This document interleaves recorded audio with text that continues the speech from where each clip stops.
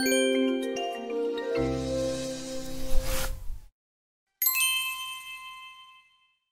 this very short video, we're going to talk about a very specific type of pointers, which is the void pointer. So what is a void pointer? So basically when we create a pointer, we use a keyword, but in void pointers, we use the void keyword. So let me just put it up over here. Let me just include my library, stdio.h, and then create my main function. And then let me just return 0. Because I want to show you step by step how void pointers work. So normally when we create a pointer, we do something like integer star pointer.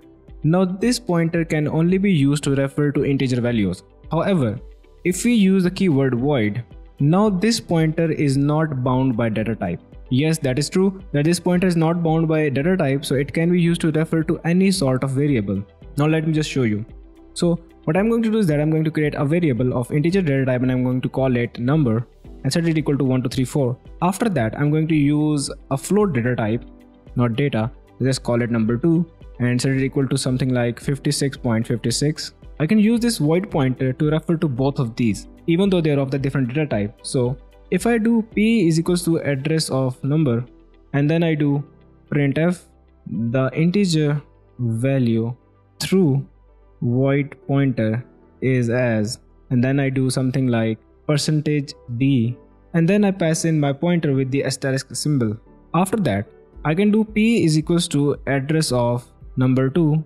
Then I can simply copy this line and say that the float value using the void pointer is as %f and pass in my pointer. But as you can see on the screen that it is showing a squiggly line and it says that incomplete type is not allowed. Now why is this? Basically, when we are trying to get the value from a pointer into the printf statement or into any other variable, in that particular case we need to change the data type or we need to define the data type, and then we do float and we also need to define with another bracket that this is a typecasting for our pointer.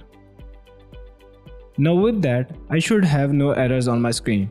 So now I can use this void pointer to refer to different types of variables and then define the type only when I want to use that variable or that particular value. So if I save my program and execute it, I would get the following result on my screen that the integer value through the void pointer is as this one and the float value is this one.